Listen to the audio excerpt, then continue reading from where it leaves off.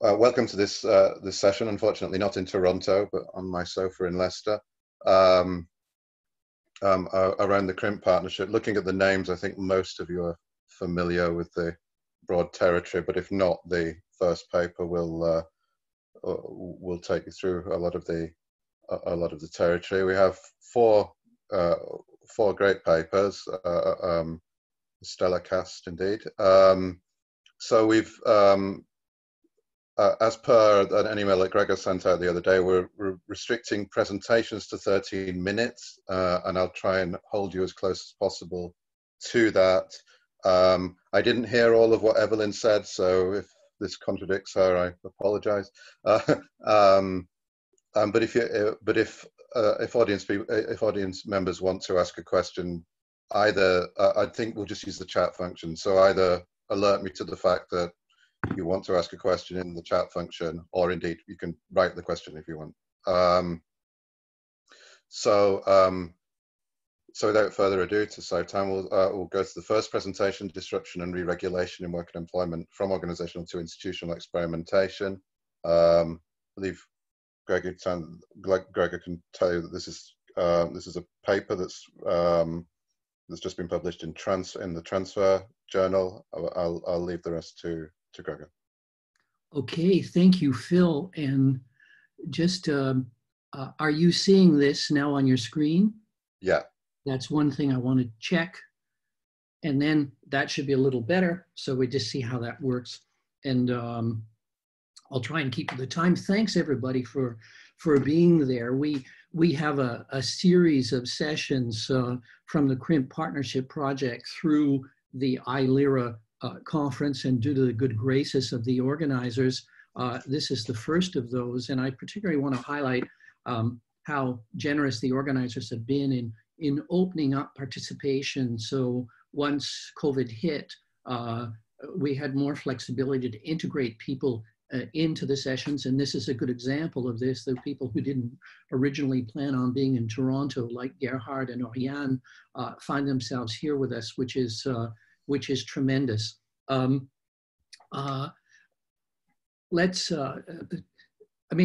This project starts with 4 propositions, some of which are overly familiar to some of you, and some of which might come as news to others. One is that disruptive change is leading to the re-regulation of work and employment. Knock, knock, that's not a surprise. However, this re-regulation opens up space for experimentation. And this is, we think, is what is interesting.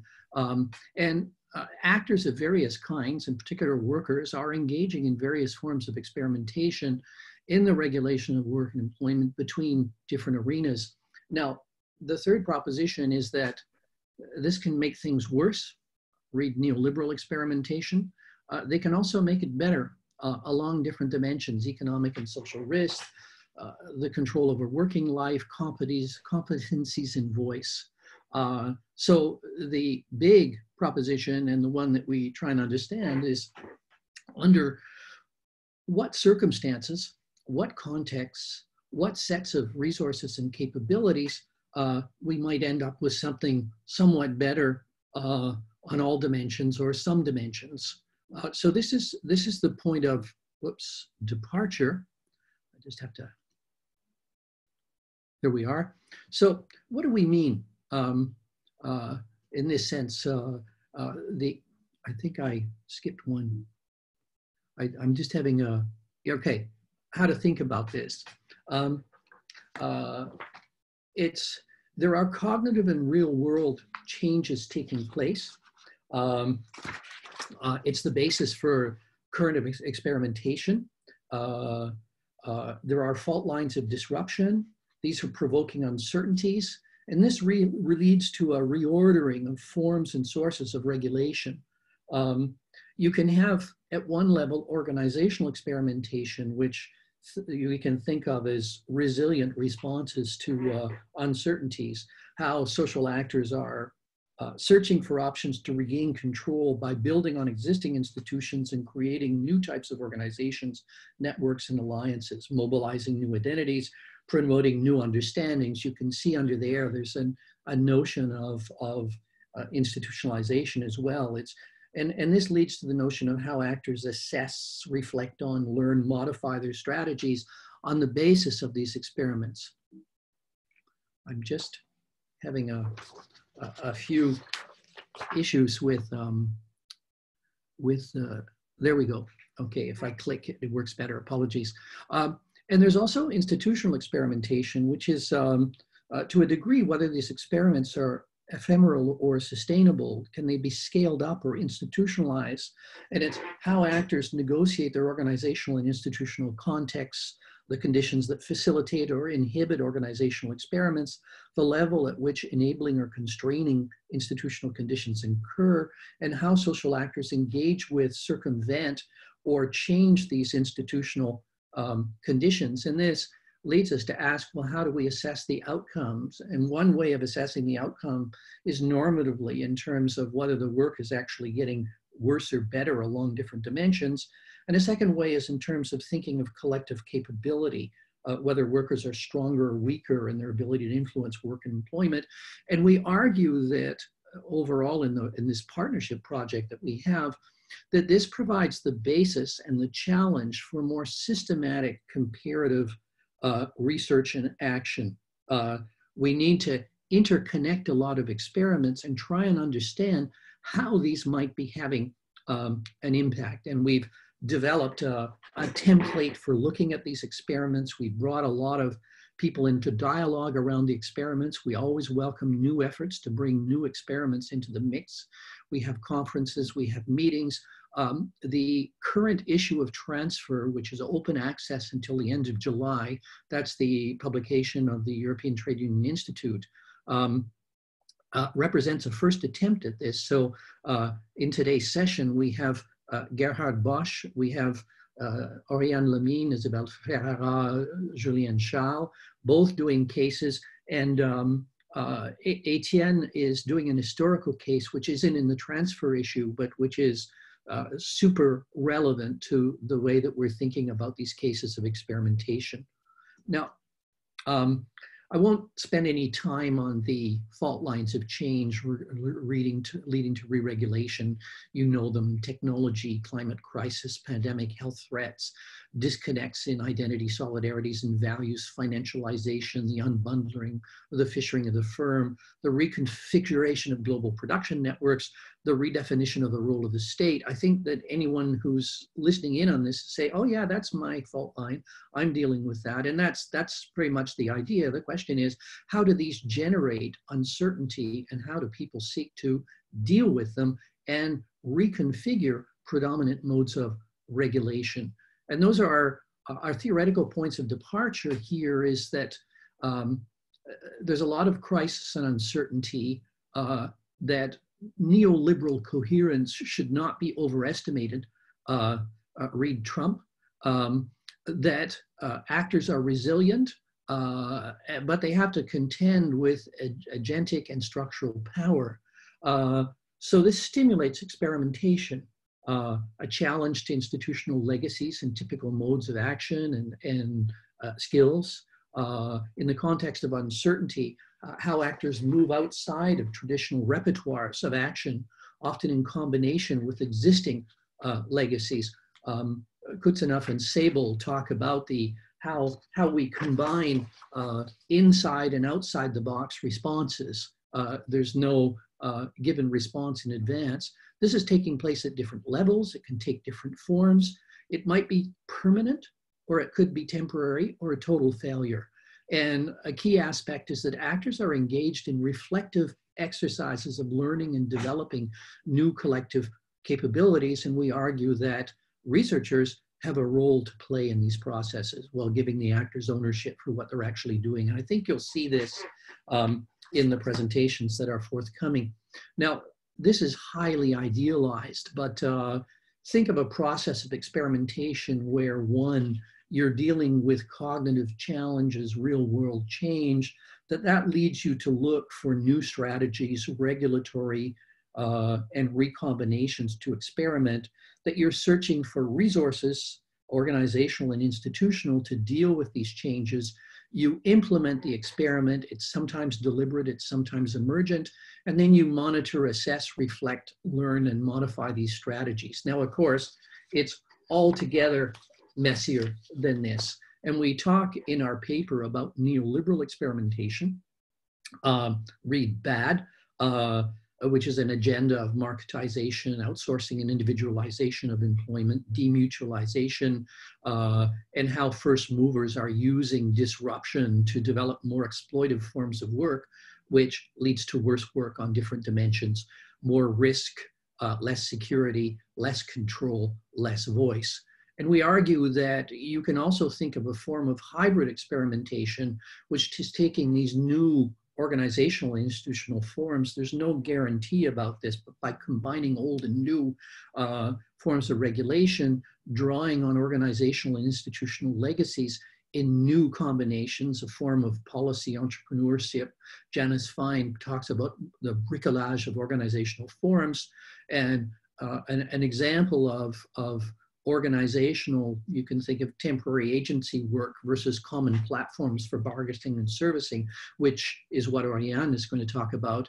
You can talk about self-employment status of gig workers versus public procurement of wages, training, and voice. Now, when you put all of this together, and there's a lot more developed in the paper, you can think of the degree to which actors have autonomy and the degree to which institutional constraints are loose or tight. So that when you're thinking about these, you can imagine with loose institutional constraints and high actor autonomy that you can provide openings to enable organizational experimentation. Whereas if you go in the bottom right-hand corner with low autonomy and tight institutional constraints, you're almost limited to a repertoire of resistance, which is not bad, but those are the choices you have because you don't have enough autonomy and you have too tight of institutional constraints. So we can begin to try and think of how we might categorize what we're looking at. Now, how am I doing for time, Phil? Sorry about that. 3 minutes. Super. Okay.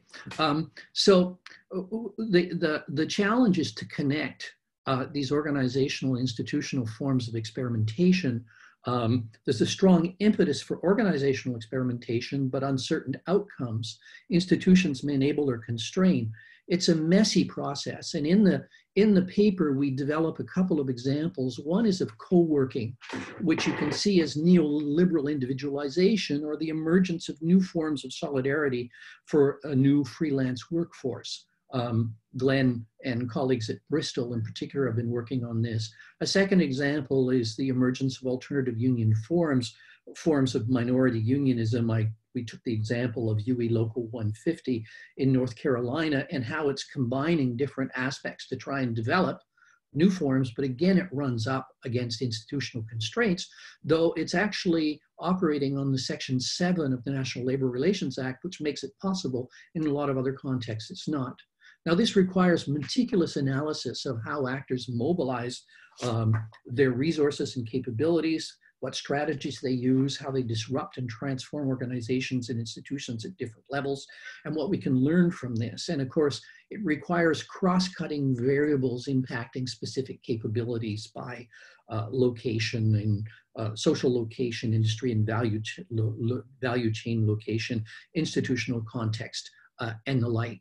Now, just to, and this is the last slide, Phil, is when you hear the presentations today, and this draws more on the introduction that we did. There's an introductory article as well with Isabelle Ferreras, Valeria Pulignano, and Ian McDonald and myself.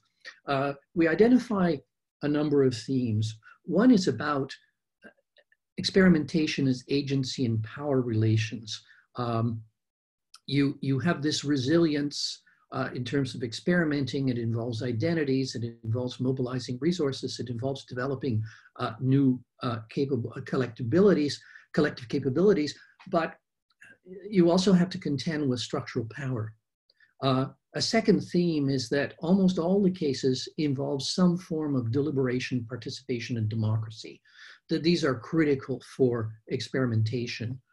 Third is that experimentation is both strategic and reflexive. There's a process of strategizing and learning from doing this strategizing. Fourth, that there's a real issue of sustainability and scalability as we try and make the link between organizational experimentation, which is most typical, and institutional enablers and inhibitors, though that does not mean that we cannot observe the opposite, and where there's an institutional change which is driving, inhibiting, or facilitating organizational experimentation. And finally, the question here is one of the need for systematic comparative research. We think that this is a research agenda that has legs, and we draw on here Dewey and others, and Isabelle Ferreras is influential with her colleagues in this regard, in saying how to nurture the democratic nature of society by working with actors to reflect critically and constructively upon their actions, and helping the public's capacity to solve its problems. Out. Great, thank you, Gregor. I don't know how to do the round of applause, but would you prefer to take some questions now, or do you want to wait? I think we should wait and let everyone present, and then see what we can make of it together. Also, one that I have been kicked out of this meeting a couple of times, so if I do disappear, it's not voluntarily. So we'll move now on to Gerhard Bosch's presentation on Industry 4.0 and union experimentation in Germany, which I'm very much looking forward to hearing an update on. Gerhard.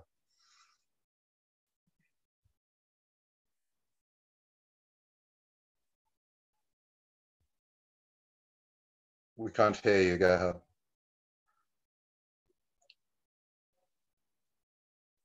Okay, do you hear me now? Yeah, that's great. Thank you. Okay, thank you very much. My co-author, Jutta Schmitz-Kießler, is in holidays, so I present alone, unfortunately. And I will present on a big program of 3 manufacturing unions in Germany on shaping Industry 4.0. In the program, it was written shipping Industry 4.0, but this is definitely a mistake. It's on shaping.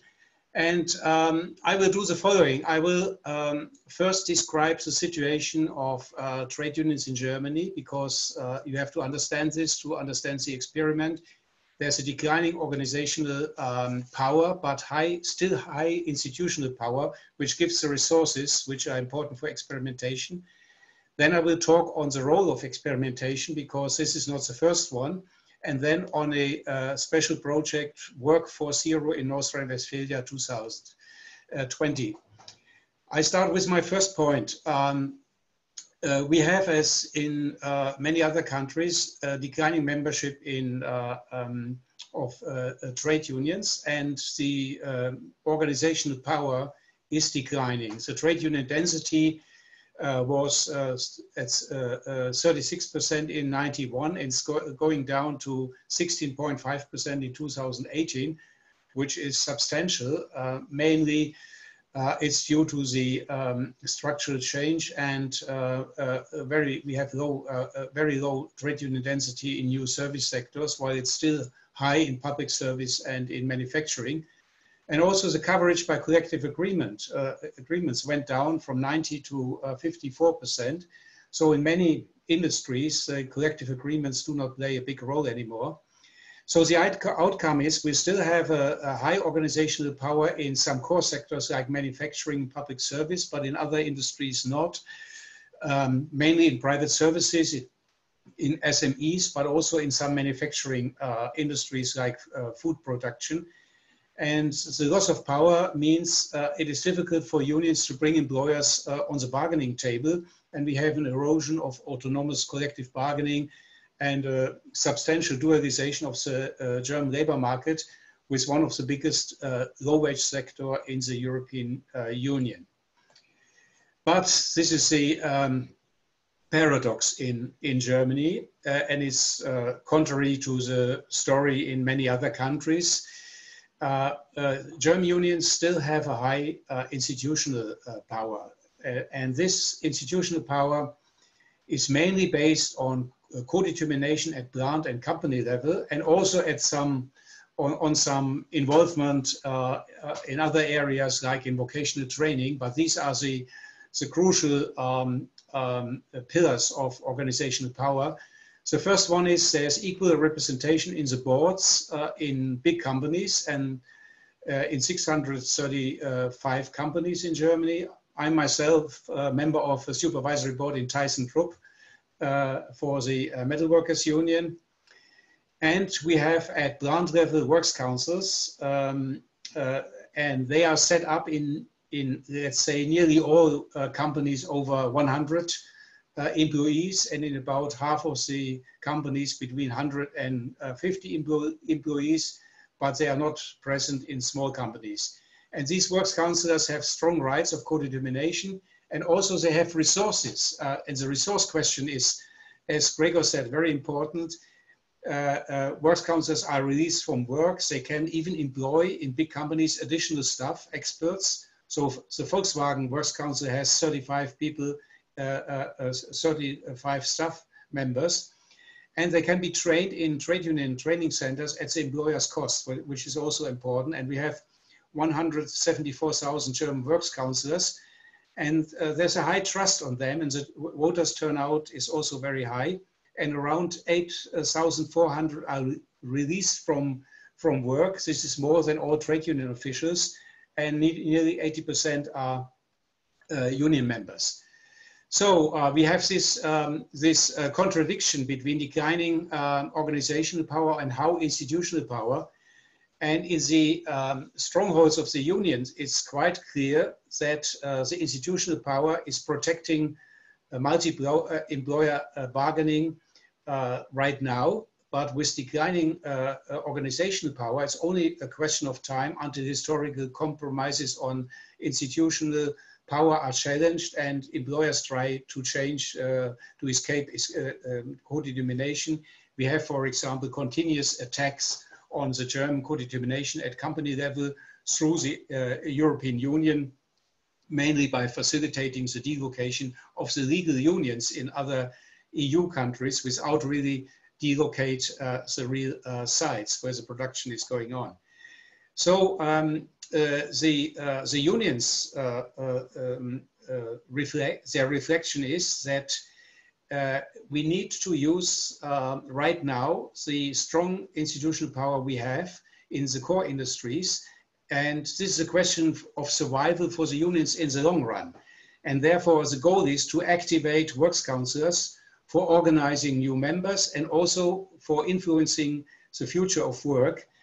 And the future of work you cannot shape and influence without a stronger involvement of members and employees, because that's finally your power base in companies.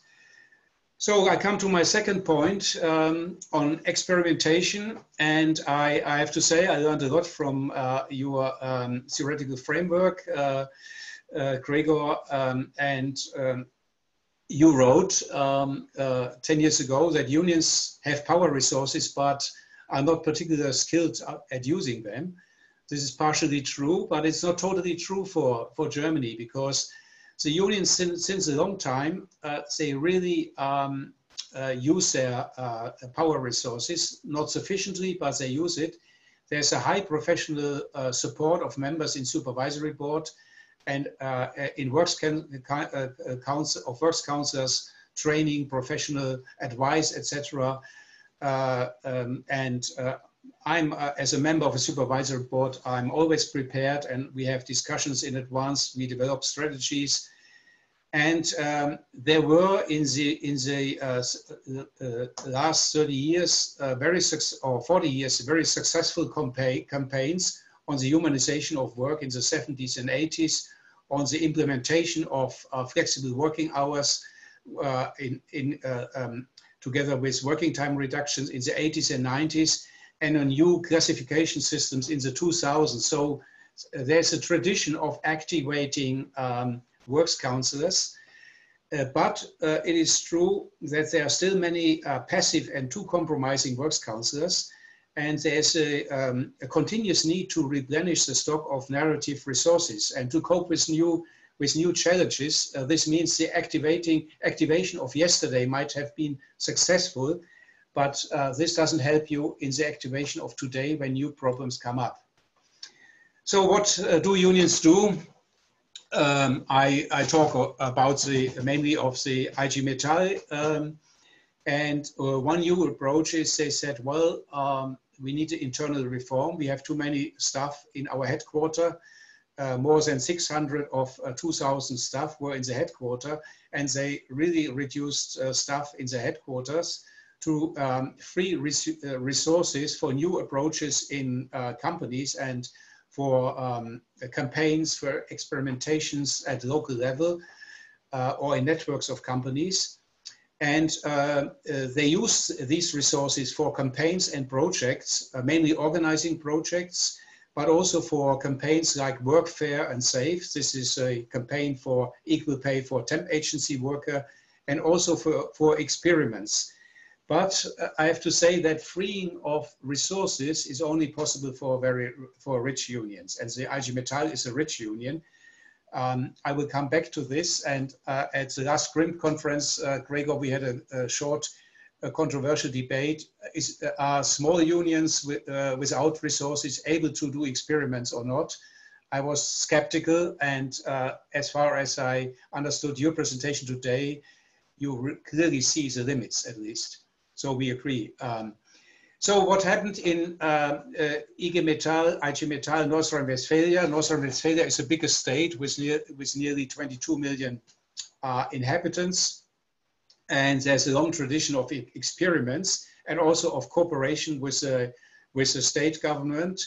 So the unions succeeded to get public money, mainly through the structural funds of the EU, for projects, for experimentation, and two were called competence and innovation, and the second better instead of cheaper. And in both projects, the unions worked together with the works councillors in certain companies. They were able to hire external consultants, and the idea was to develop alternatives to outsourcing and staff reduction by improving productivity and work organization within the companies. With success, I have to say.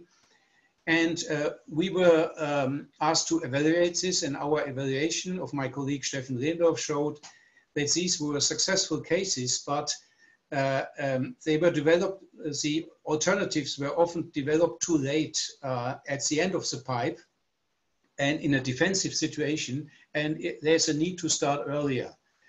So this brings me to my third point, the project work for zero, and in North Rhine-Westphalia. And the basic idea is that the focus on delocation and redundancy is too late.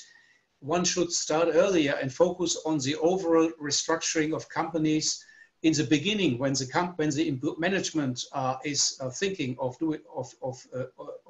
planning to do this. And there still is a national and international hype on Industry 4.0.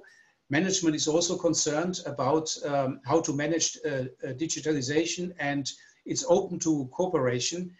And the union said we cannot do this alone, the IG Metall, so they set up this project together with two other unions. And the narrative or the idea was, yes, we can shape the future of work. We are still strong enough. We have to use the opportunity. And the project, I will shortly describe it. There were substantial resources. The IG Metall had an own team with 5 full-time officials. There was state money for consultants. And our evaluation was financed by a foundation.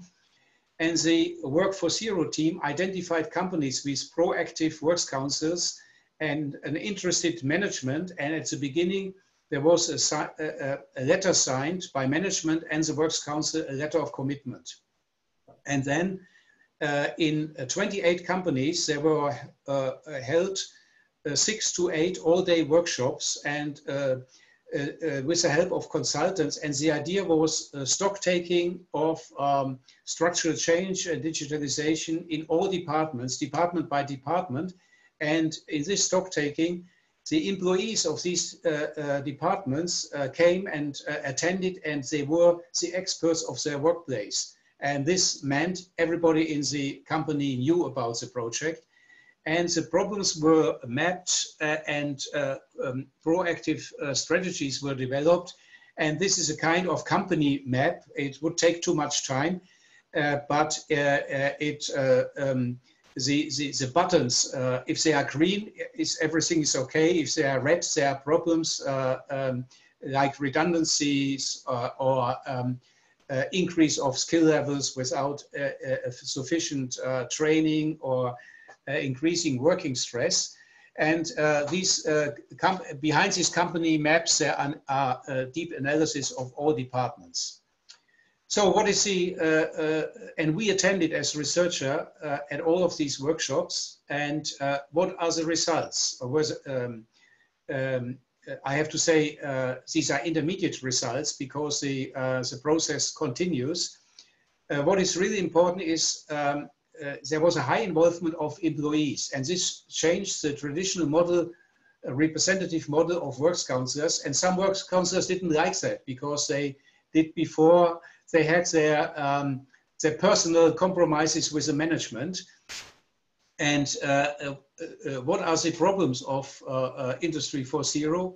I would say more or less the old problems: job security, intensification of work, initial and further training, working time flexibility. The themes are not new, but probably they come up in a new form, new types of training. Interestingly, the management was partly impressed by the professional approach because they said, well, these are highly skilled consultants. And until last December, in 13 of 28 companies, there were signed so-called future agreements. And these are company agreements with the signature of the union as well.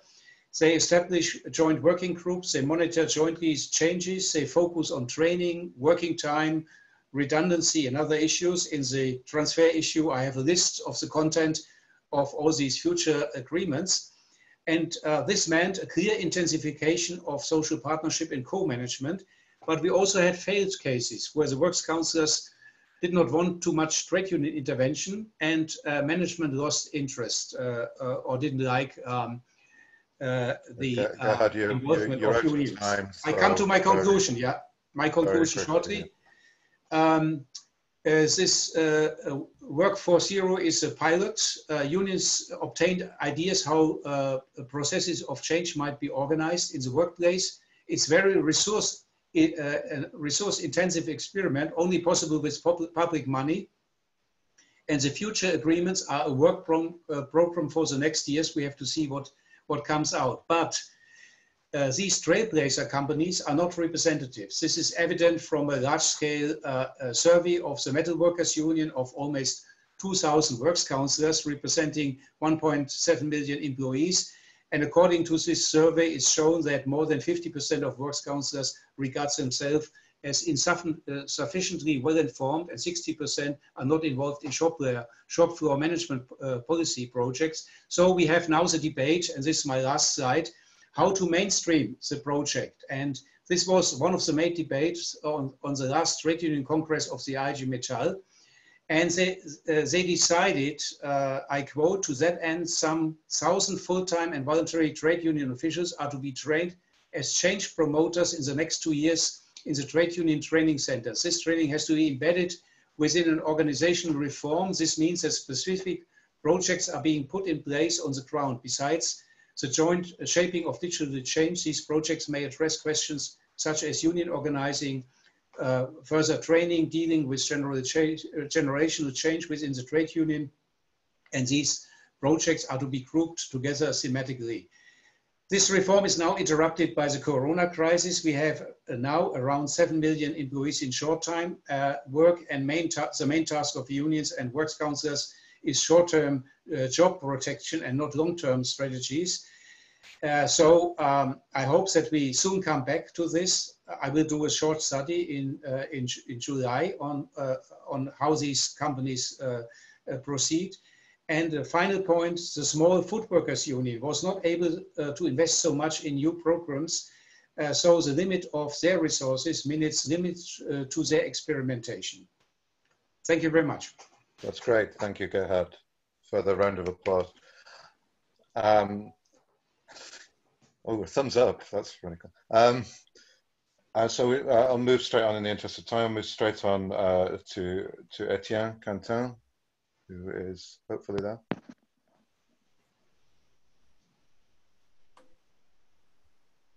Yes.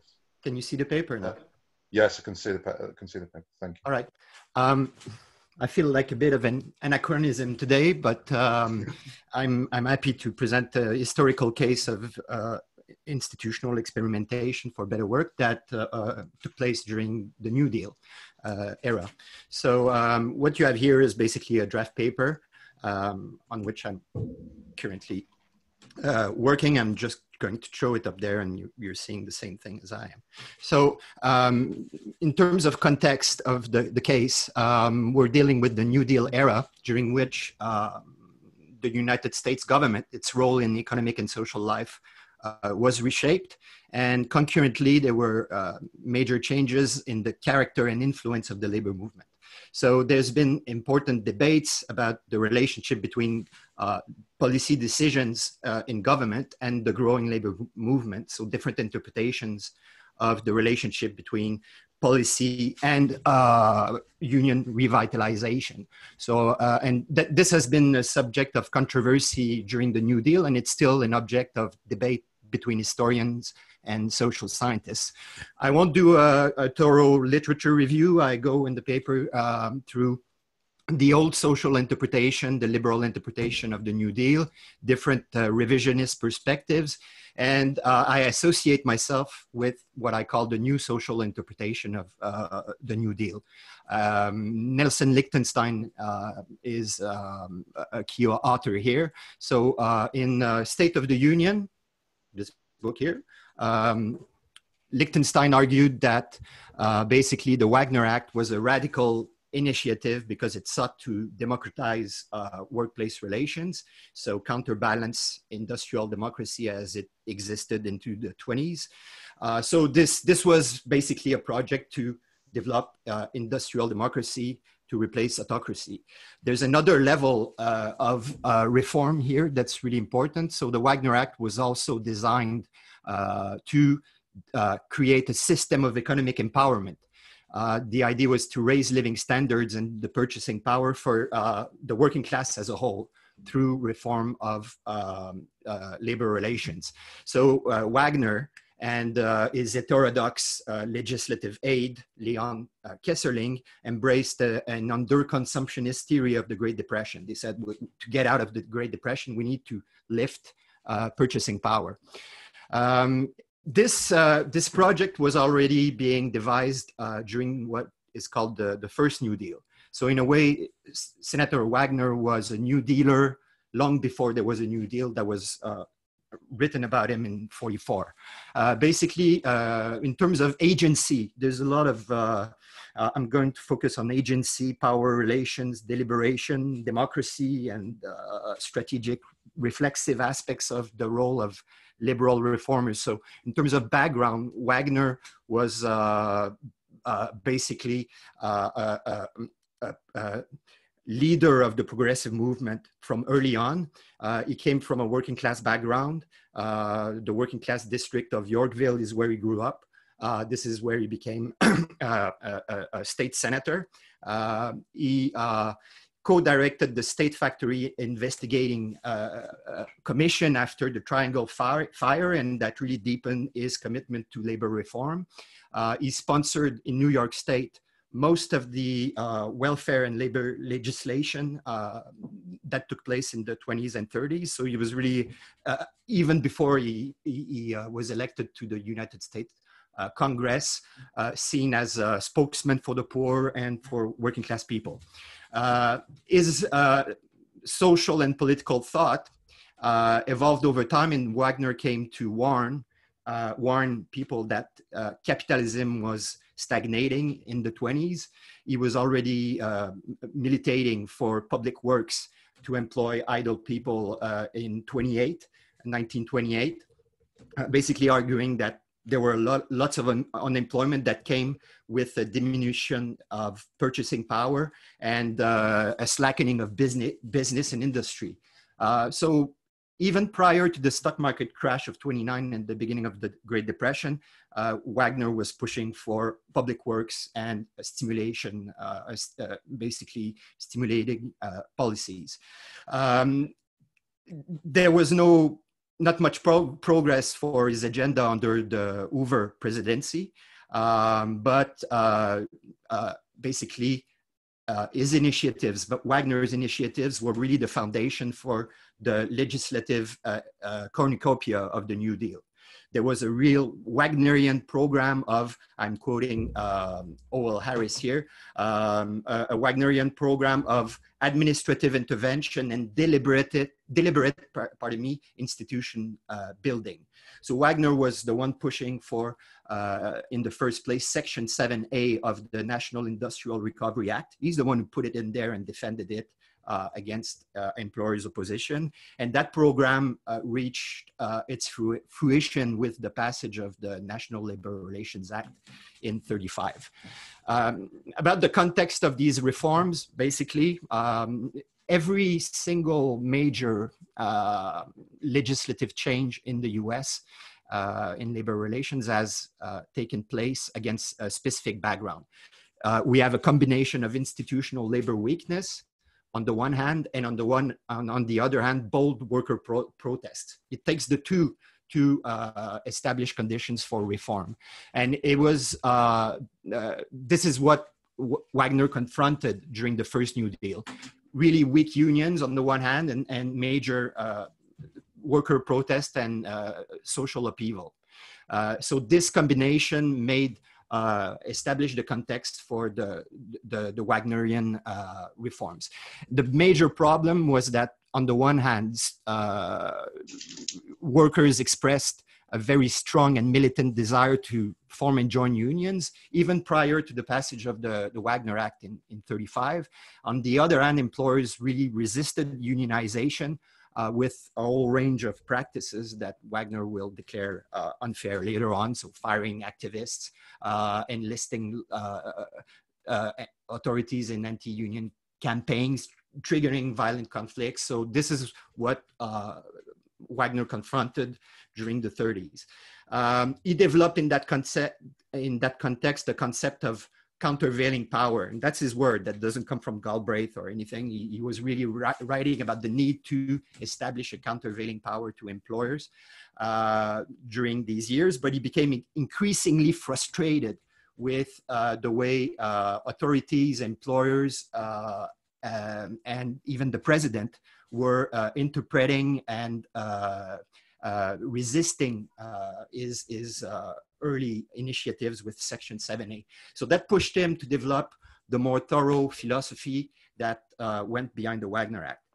I forgot to start my time, my chrono here, where... You have about 6 minutes. 6 minutes left, okay. So basically, the Roosevelt administration created a series of labor boards to bring industrial peace and give some substance to Section 7A. And Wagner was in the middle of this. I mean, he was at the head of the first National Labor Relations Board, and he developed basically the idea that we needed to have elections to allow workers to decide if they wanted to be represented by a union or not, and if they wanted to back company unions or employee representation plans that were being multiplied at the time. And Wagner said that basically the philosophy behind this proposal was that we must have democracy in industry as well as in government, and we need to have basically the same type of institutions leading to representatives of our own choosing. On top of this, in a specific context, he started to develop ideas about planning and transcended the laissez-faire doctrines of the epoch. So the Great Depression, the growth of influence of explanations of the Depression that put the emphasis on maldistribution of income and purchasing power. That was really important. And basically what Wagner was saying is we need to encourage a closer coordination between production and income distribution in order to have basically a healthy economy and good labor relations. His views were really contested. So we're talking about deliberation, participation, debate. There were other defined constituencies in the 30s. So there was the labor movement, there were legal realists with Frankfurter, there was the pluralist labor relations scholars. They all had different ideas than Wagner and Kießler on that. So the priorities, I'm going to focus here on the priorities of Wagner and Kießler that were twofold. They wanted to strengthen the agency, what became the National Labor Relations Board, in order to facilitate the implementation of the act on the one hand, and on the other hand, they wanted to create links between the enforcement of workers' rights and general social welfare, saying that basically defending workers' rights was in the advantage of all the population.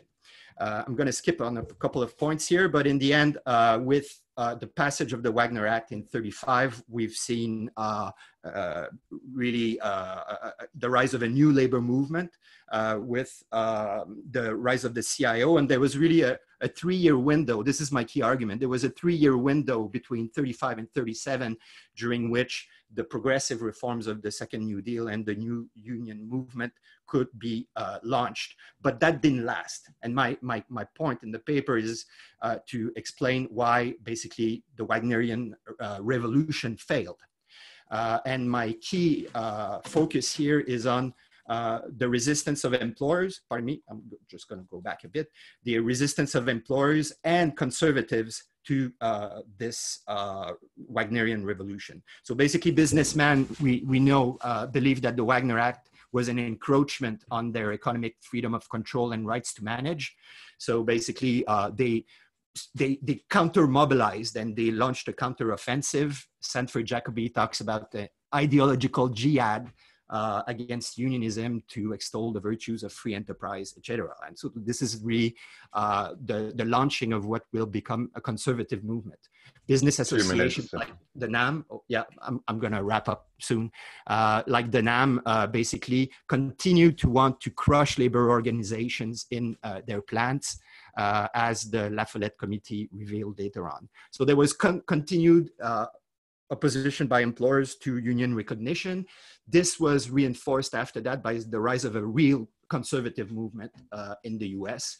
And the Third New Deal, I'm going to just outline a couple of themes here. The Third New Deal was really the moment when Wagnerism stagnated and was eclipsed by an alternative, which will become Taft-Hartleyism and a conservative movement that will greatly weaken the labor movement and the National Labor Relations Board. So just to outline this real quick, there was a conservative coalition that formed in Congress, linking Southern Democrats and Republicans. They blocked reforms and they started pushing for a revision of the Wagner Act, in part because they were against the alliance between the CIO and African Americans. In that context, there were increasing attacks on the National Labor Relations Board. The president tried to preempt these attacks by revising the composition of the board. So he pushed for the installation of some scholars associated with pluralism that revised the interpretation of the Wagner Act and altered basically what the plan. And I'm going to skip on a couple of points here. Courts joined the fray, and later on Congress adopted the Taft-Hartley Act, which really is now the law of the land. And in the paper, I'm contrasting the Wagnerian project with what became Taft-Hartleyism.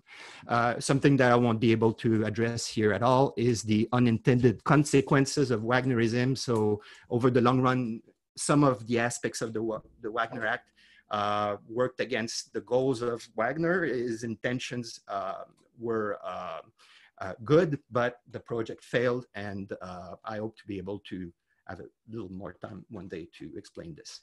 I'm going to stop here. Thanks.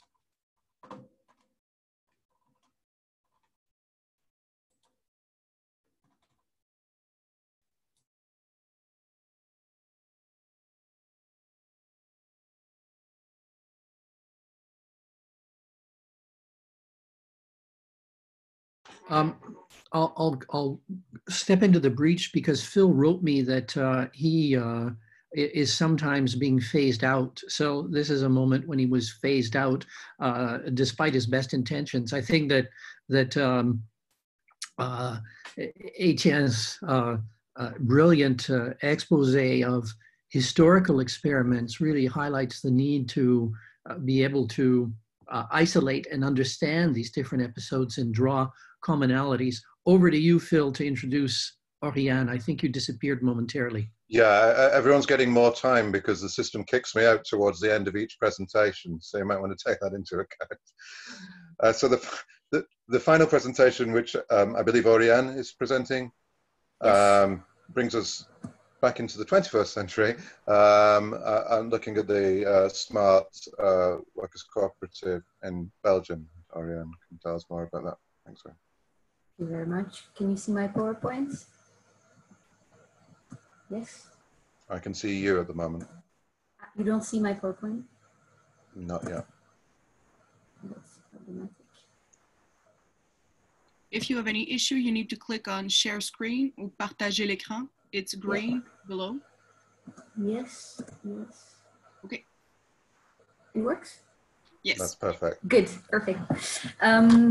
So, hello everyone. I'm very happy to be here. I'm going to start with some words of context about the project I will be presenting, because here I'm actually representing a team of researchers. The paper I'm going to present is indeed the product of a 2 years long research that's two dear colleagues in mine, and me, Isabelle Ferreras and Julien from Louvain, conducted on, but also inside and with the actors of SMART.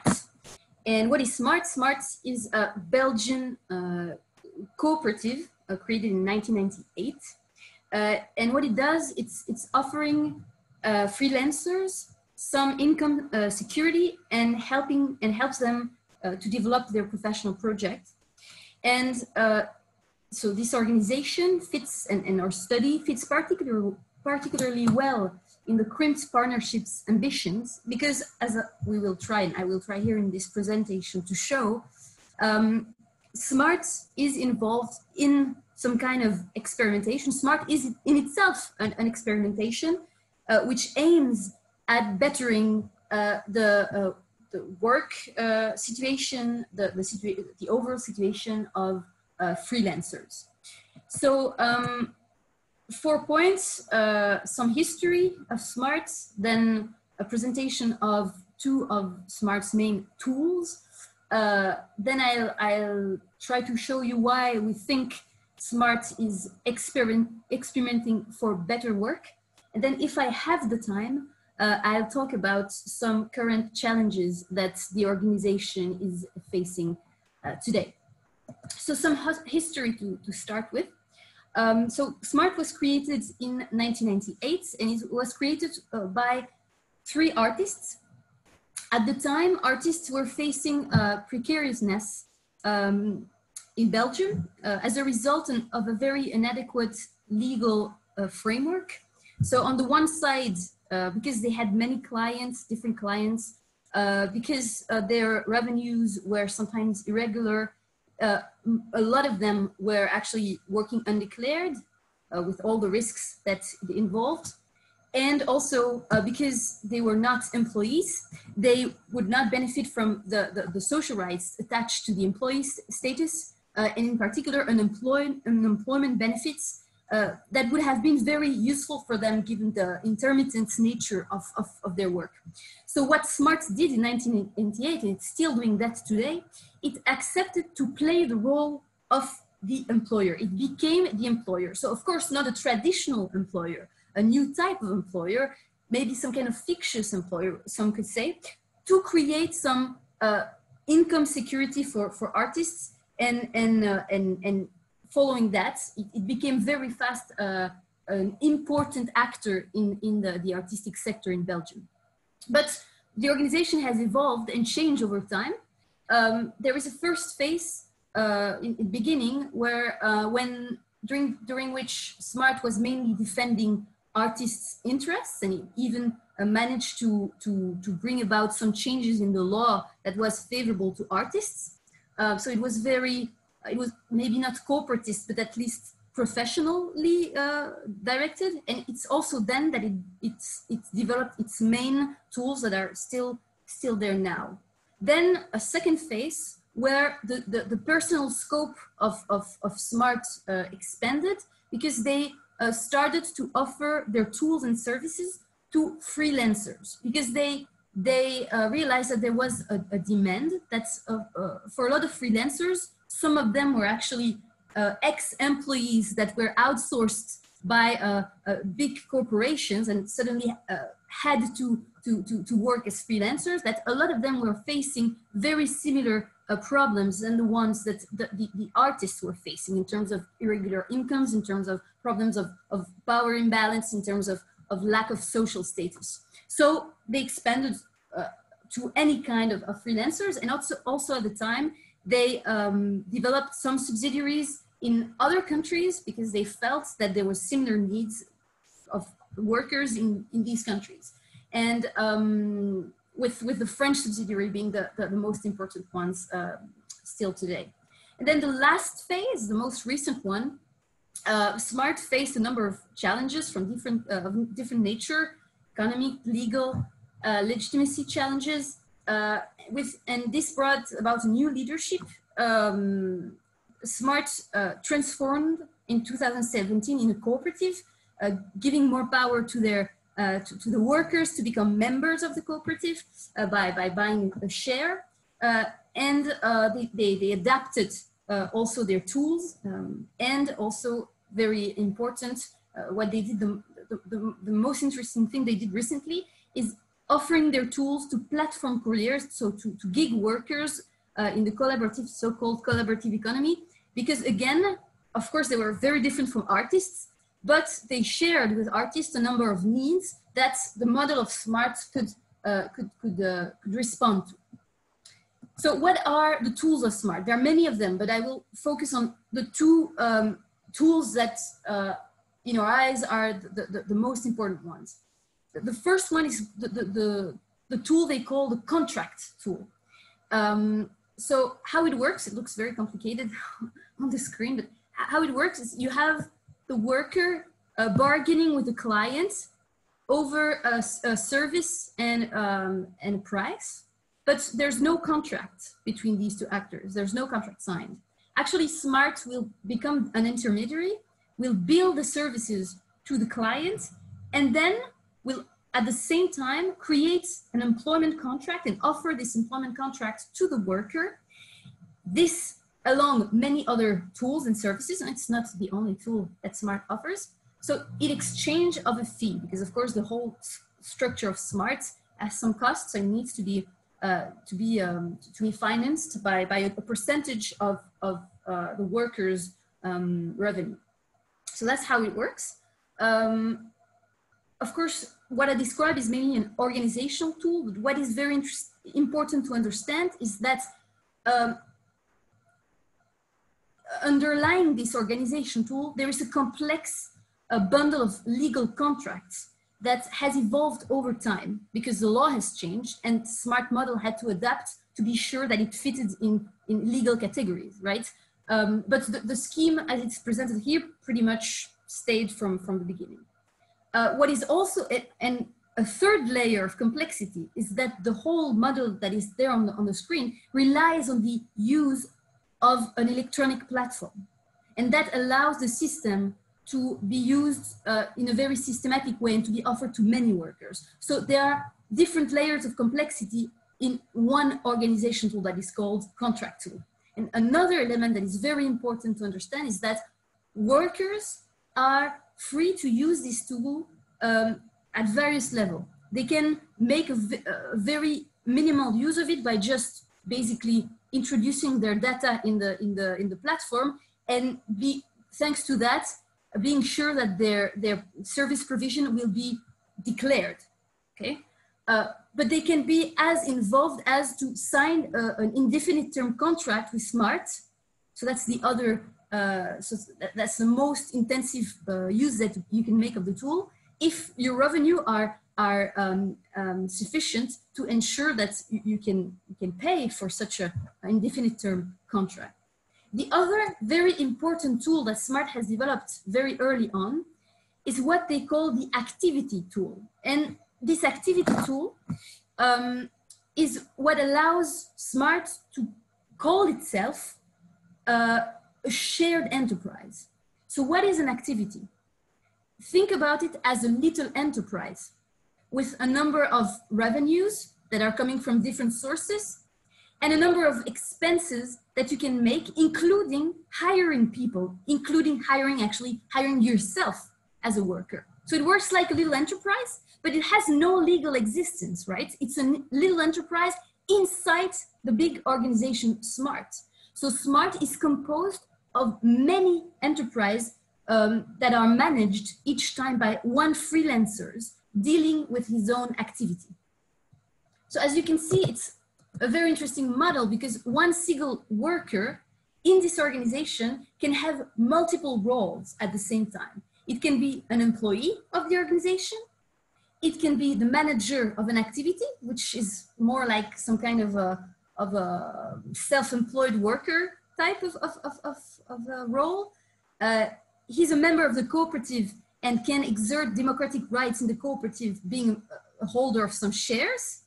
And also he can be described as a user of the many tools, the two I just described, and other tools that are there on the screen, coaching, training sessions, networking tools, financial tools where you have some kind of mutuality of obligations and of risks between the workers of SMART, and also some reflective tools that allow workers and members of the project to reflect on what they are involved in collectively.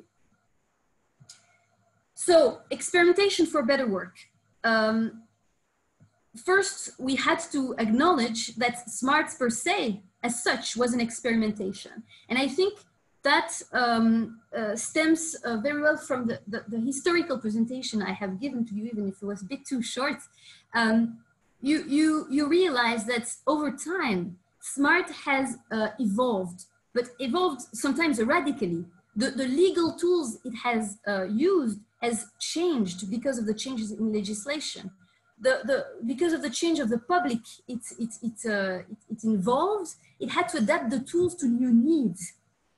So there is clearly this dimension of trial and error and constant adaptation to the challenges of the environment that are embedded in the SMART project and that are still very crucial today. Now that SMART, as you can imagine, is facing many problems in times of COVID, because its members, as you can imagine, are very vulnerable to our current situation. So it is an experimentation, but is it an experimentation for better work, to follow the structure and what Gregor has introduced earlier? We claim that it is for a number of reasons, because we think that the project has allowed the workers to develop a number of collective capabilities to face uncertainties they were facing and challenges they were facing. They have allowed them to secure more stable income. And this is related to the fact that, of course, SMART is not a traditional employer. SMART doesn't give work as an employer would give work. In that regard, it's an intermediary. The work comes from the client. But by playing this intermediary role, he actually reinforces the power situation of each single worker, and it ensures the payment of the salary, which wouldn't be the case if the client would default, for example. So it's an increased income security. It also allows workers to achieve some employee status, and this involves all the rights, social rights, very important social rights that are connected to the employment status in Belgian law, but in many law. We are thinking mainly to unemployment benefits, that these workers, if they work enough, can benefit from for the periods they don't find work, but also to workplace accident protection that that these workers, if they were self-employed, would not benefit from. So these are clearly two examples of rights that are connected to the employee status. But we also claim... You're just over 30 minutes now, so if you can wrap up. Okay, perfect. It's the end. I'm not going to talk about the challenges, but I will answer questions if people are interested. So I'm just finishing this slide. Yeah, sure. So we also claimed that, and it's partially based on the fact that there is increased income security, of course, that also the autonomy of workers, of freelancers, in the definition of their own work is enhanced thanks to the tools. The tools of the activity tool clearly helps them to get this autonomy. This increased autonomy is also found in the new type of government that the firm has established in 2017, because the cooperative allows them to play a role not only in the definition of their own work, in their own activity, but also in the definition of the collective project of SMART. So increased autonomy. And finally, and I will not explain in detail why, but the capability to face the disruptive nature of technology refers to the role that SMART has played in the last years to help platform workers to face the situation, to solve some of the problems they were facing. One of the reasons of these problems were a very unfavorable legal framework for these platform workers. So we'll end up here, but of course, if you have more questions, I'll be happy to answer. Maybe I'll just tell you that we also wrote a bigger report, a very long report on this. So you can read the transfer article first, and then if you're interested, you can go and check the rapport. It's in French. So. Thank you very much for your attention. Great. Thanks very much, Auriane. It's an excellent presentation. So we have, again, you get thumbs up from Gregor, which is on the tube. Can Evelyn take off my presentation? So we've had a presentation of the framework from Gregor, and then three very different substantive presentations on showing kind of the vast sweep of forms of organizational institutional experimentation, which we're kind of trying to make some sense of it in a project, both facing contemporary challenges, but also taking instruction from historical patterns, and Étienne's presentation was very important in that respect, in what it and some of the things about active capacities and power that it leads us to think about. So I'm going to open the floor for questions. I think seeing not a lot has happened in the chat, I think the easiest way to do this is with raise hands. So so for anyone who doesn't know, if you click on participants at the bottom,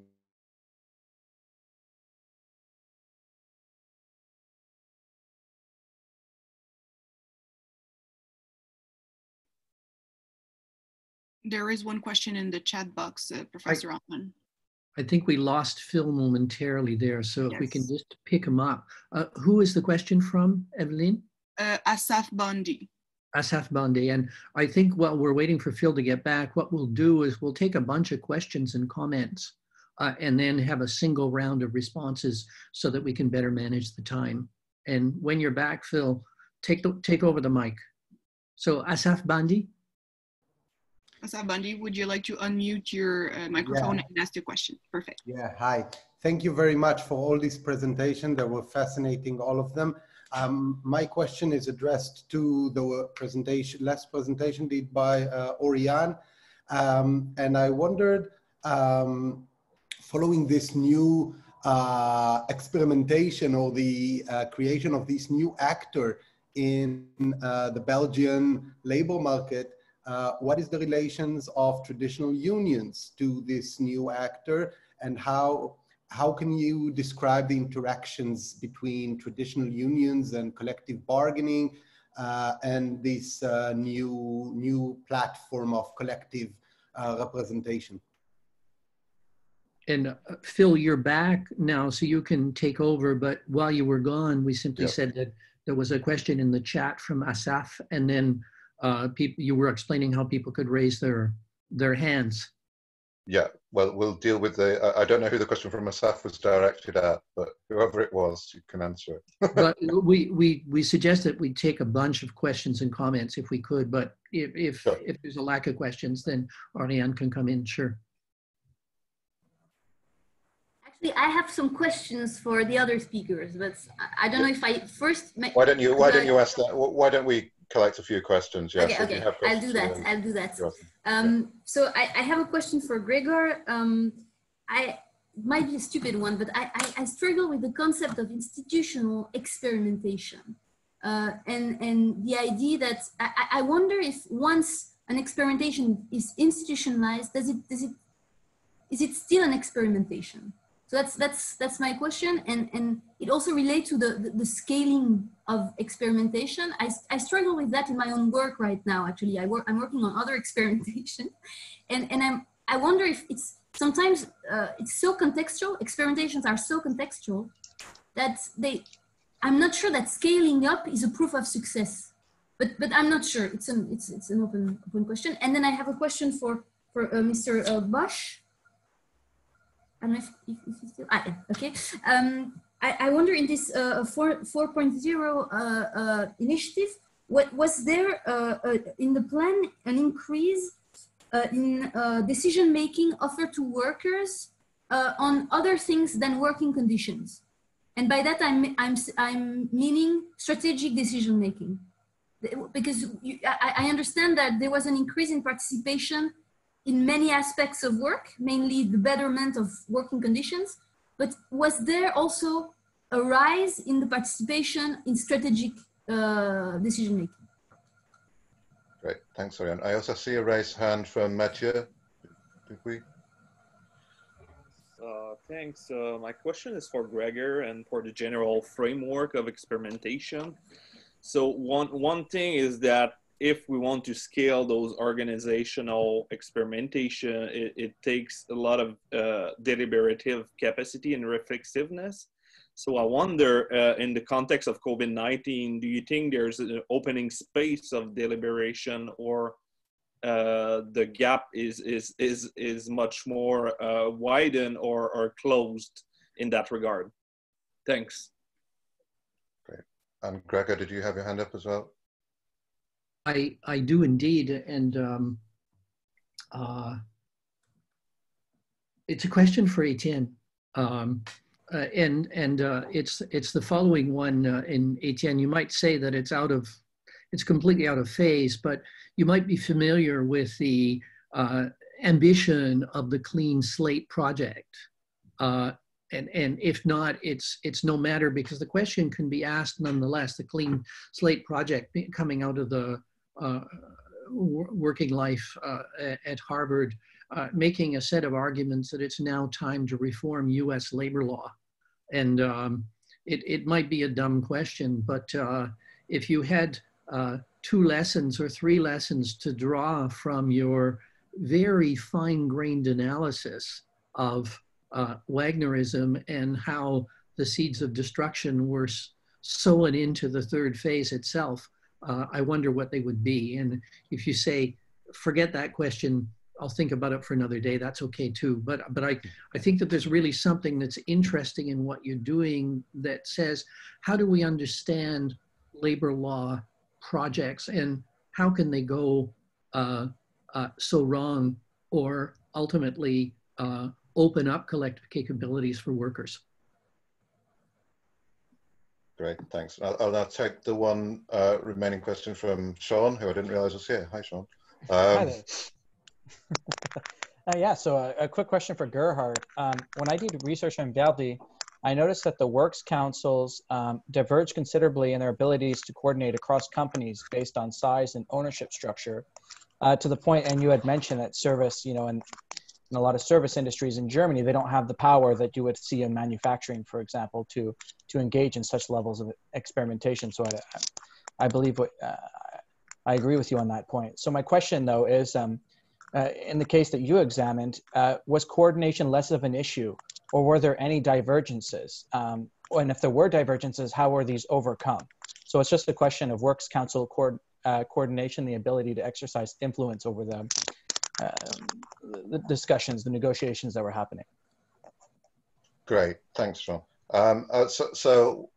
We'll answer those questions now, and we'll see if we have any time at the end of that. I think I'm going to go in reverse order of the presentation. So if we start with Auriane. So thank you very much for this question, because it was actually one of the points I wanted to talk about in the challenges. So it gives me an opportunity to share some thoughts on that. So the relation between SMART and traditional unions has been a fluctuating and problematic one from the beginning. At the very beginning, it was because, to a certain extent, SMART was starting to playing a role of representation that in some regards was similar to the one unions were playing. So there was a problem of competition to a certain extent. But then unions framed another critique to the SMART model that I think is way deeper and is addressed partially by SMART, is that the unions said we cannot support this model because it fosters more precariousness among the workforce. It doesn't create sustainable long-term employment, because of course, as you understood, it's based on the fact that it's the workers themselves that bargain for their own revenue. Okay, so SMART is not a traditional employer, and that is a critique that must be heard, even if the intention behind SMART is indeed to increase the situation of power of workers. But the relation between SMART and union has evolved, and in the last years they collaborated more often. And on the case of couriers, on the case of platform work, actually they entered together in a very interesting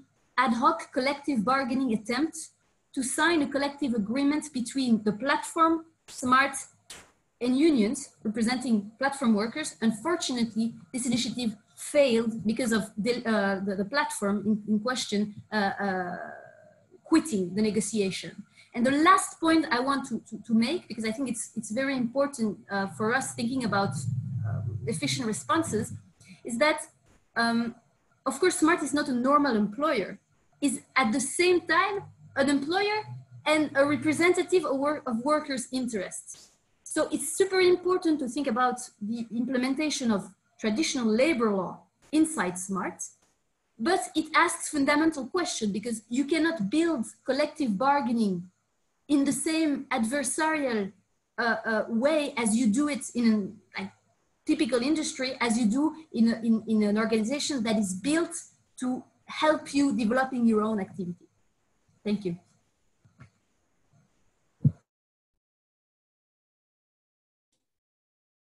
Is it my turn, Phil?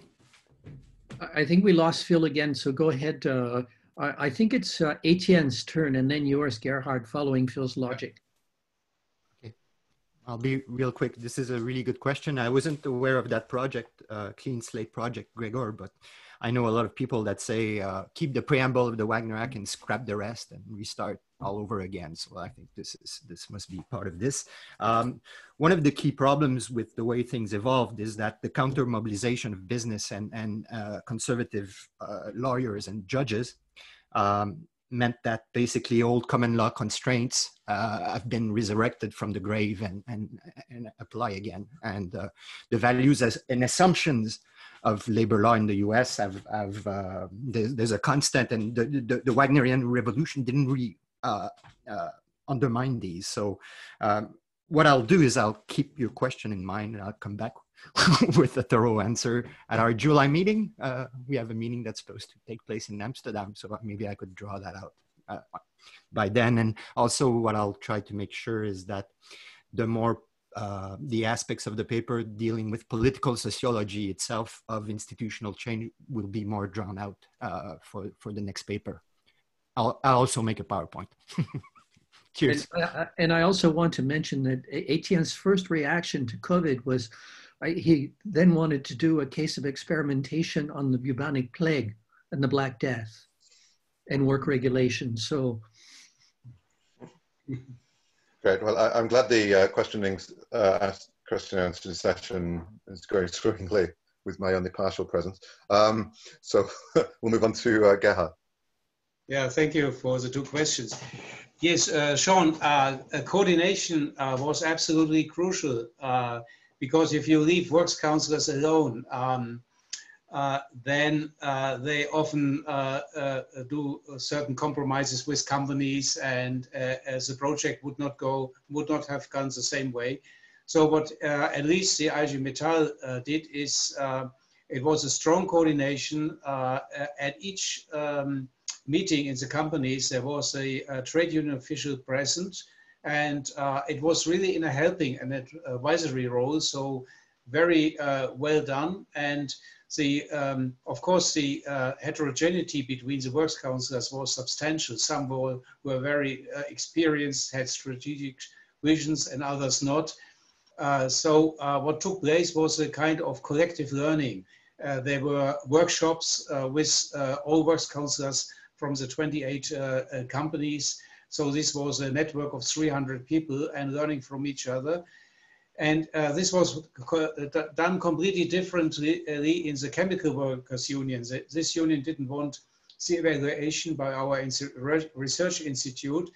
And they were a little bit afraid in coordinating too much because their works councillors had their independent deals. So this union is, because of a completely different tradition, in another situation. But coordination is crucial for joint learning and also for institutional reforms and learning of the trade union as a whole. And I'm not sure that this takes place in the same way in the chemical workers union. The second point by Auriane was on strategic questions. My answer, there is a legal answer and an answer what really happens. The legal answer is that in the supervisory board, you have a certain impact on strategic decisions because, let's say, for example, you can you also nominate the CEOs, and also big investment decisions and business plans have to be decided in the supervisory board. Of course, the management side can always overvote you, but they don't want to do that. They want to reach a consensus. Overvoting is very unpopular because this creates conflicts, and they do not know what kind of conflicts will result from this. And so I can say from my own personal experience, we discussed huge investment plans at ThyssenKrupp right now. The investment plans for the next 5 years about nearly 1 billion euro. So in detail, it's developed by the management, but it is discussed, and there is some input from the expertise from the union and works council side. But there are companies where it's different, where the management really has a confrontal management style, and they just tolerate the union side because they have to do that. That's because it's law. And the actual at the company level, if there's no supervisory board, the Works Constitution Act gives strong co-determination rights on overtime, on many human resource issues. But if you really play the game, if they don't give you information on strategic decisions, let's say on investment plans, on the introduction of new technologies, you have some strong means to sanction them by not agreeing to overtime, for example. And if the company has learned that the works councillors have such means, then they often, over years of joint learning, they say, well, it's much better to have a cooperative work style. And so we have in many companies with good works councillors, we have a very cooperative style, management style.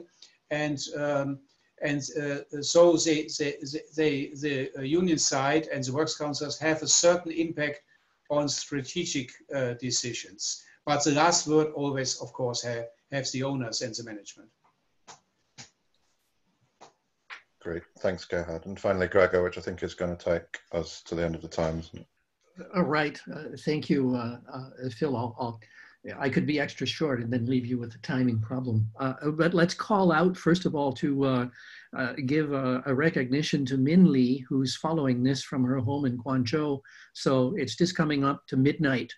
So I think that she gets the badge of valor for her participation in this session. Yes, thank you, Gregor. Yeah, I just, yeah. And what we also want to say in that respect is she'll be also on Saturday morning. So that will again be nighttime for her. I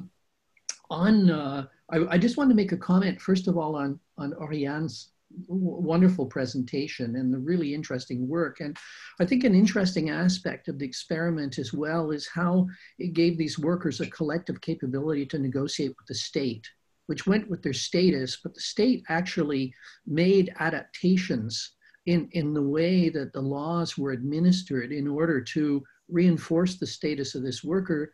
And it never would have happened, I don't think, without an SMART. I'm speculating in this respect. And I make a parallel case here, which is the childcare unions in Quebec and their ongoing campaign, which ultimately said, there's no way we can have a pension plan, daycare center by daycare center, mostly cooperatives, many nonprofit or most nonprofit.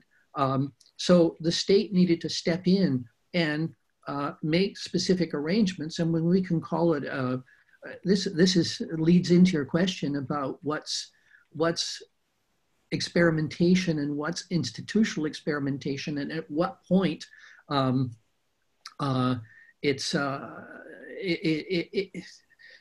if it's institutionalized, can it be experimental? Well, I mean, I think that there's a sequential aspect here where you're trying to think of institutional solutions. So maybe you can say that initially the ability to recognize the SMART cooperative members for purposes of Social Security and unemployment started out on an experimental basis and probably might even remain an experiment. And if it can be, quote unquote, scaled up and extend or diffuse to other groups who share a similar status, then we can see a more thoroughgoing institutionalization. Now, if you read the literatures on institutionalization, you know the problem that you're in. Some people just throw up their hands because it has so many different meanings. You're not going to get specific agreement between historical institutionalists, organizational institutionalists, discursive institutionalists. They're swimming in their own rivers. But what we can say, we in our paper, we went from someone like Scott, a very simple set of distinctions, though complex to apply, of saying institutions have three pillars: something to do with understanding, something to do with norms, and something to do with rules and the regulative aspect. So when you combine all those three together, you begin to get something which is more stable over time. But I agree, and we need to discuss this much further. We're wrestling, and we wrestle in that paper, between what's organizational, what's institutional, in what sense is institutional are inhibitors or enablers. And I think that Gerhard illustrates that very nicely, of the enabling but often unrealized possibility that German institutions provide to workers, but you need to occupy that space, which takes us to Matthew's question about COVID. And yes, there's a real potential for the COVID crisis to mean something different and to open up new collective capabilities, but you have to combine all of those aspects. And I just take the example of our sudden, and it's not sudden for us, but the public realization, which is translating into a form of understanding, which says, if you have a bunch of people doing really awful jobs in multiple establishments for poor wages and working conditions, apart from it being bad work, it's also bad health policy, well, you're beginning to have an understanding there, but how do you then translate that into norms and to rules, which will have a permanent effect? And that's the space that we need to occupy.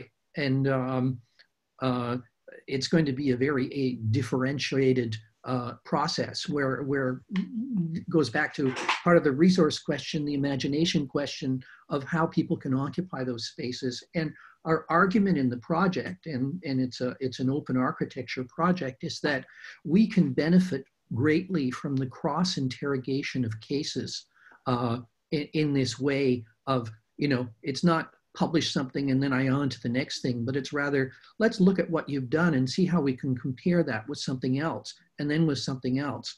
And the bad news I have for those of you who are involved in this is that we have a new, an improved version of the template, which we were about to unleash in English and French on you. So that will be the next phase, and then turning those into prose pieces, independent, but of course linked to the papers that we're publishing. And finally, I refer back to the special issue of Transfer, just because we did negotiate until the end of July open access to this, and not everyone is in a university institution that has access to everything, A, and B, they're all the people outside of university institutions that don't have access. So if you can take advantage of this one, and we'll continue to try and practice this open architecture, but this is thanks to the ETUI, the European Trade Union Institute, and SAGE, we were able to do this. So thanks very much.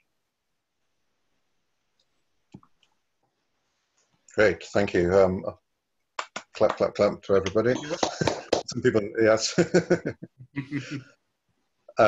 So there are further sessions of this conference that start at 12, so I shouldn't abuse people's time too much. There are further sessions from from CRIMT this afternoon, 13:45, I believe. So you can join some of us for that.